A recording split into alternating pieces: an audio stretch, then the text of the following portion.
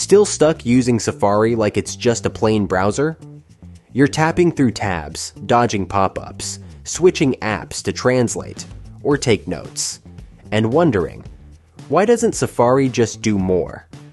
If that sounds familiar, you've probably felt the same three things. You can't find extensions easily, you're unsure what's safe to install, you don't know what's slowing Safari down anymore. In this video, you'll learn exactly how to install, manage, and fine-tune Safari extensions on macOS Sequoia. Step by step. Let's get started. Let's start with a small story. Last year, I switched between 3 browsers just to stay productive. Chrome had tools, Safari had speed, Firefox had flexibility. But then I realized Safari extensions could bring everything I needed into one clean browser.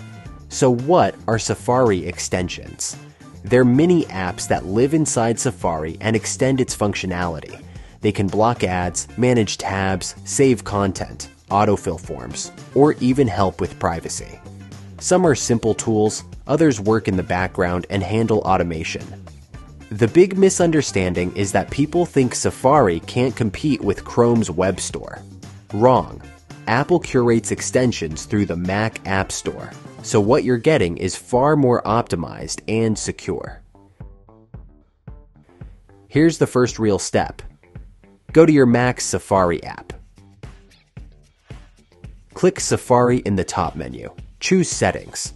You'll now see all the installed extensions. At the bottom right, click More Extensions. This launches the Safari Extensions section in the Mac App Store. Now pause for a moment. Don't just start downloading. Want something specific? Use the search bar at the top left of the App Store window. Try typing names like OneBlocker, Mate Translate. If you're coming from Chrome, search for a tool you loved. Many are available on Safari too. Look through categories, top free extensions, top paid extensions. Browsing, Noir, Tab Space, Momentum. Reading extensions, Mate, Instapaper, Good Links. Check ratings and reviews. Safari extensions are often lighter than Chrome's, but just as powerful, especially if you're on Apple Silicon. Once the extension is installed, go to Safari. Settings, Extensions. You'll see your extension listed on the left panel, e.g., Add Guard for Safari. Check the box next to the extension to enable it. This activates the extension and reveals its options on the right side of the window. On the right side, you'll see the extension's details. You can choose to allow the extension in private browsing by checking the box.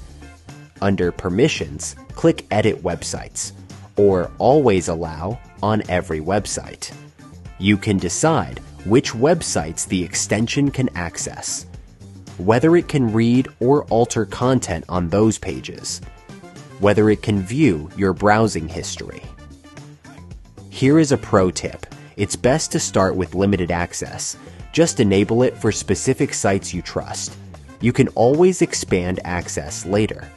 Let's say something's slowing down Safari, or you installed something useless.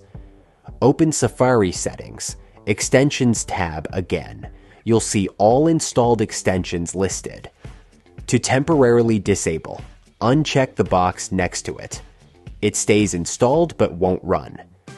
To uninstall completely, click the extension's name. A small uninstall button appears. Confirm it, and it's gone from your Mac. Quick tip. If Safari feels slower or buggy, disable all extensions, then re-enable them one at a time. You'll know which one's the troublemaker. Customize your Safari toolbar. Right-click anywhere on the Safari toolbar.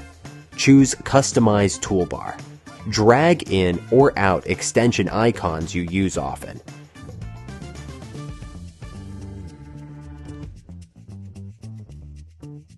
Keep only what you actually use. Clean setup equals faster browsing. Set keyboard shortcuts, if supported. Go to Mac System Settings, Keyboard, Shortcuts. Scroll down to App Shortcuts. Add Safari-specific ones for extensions.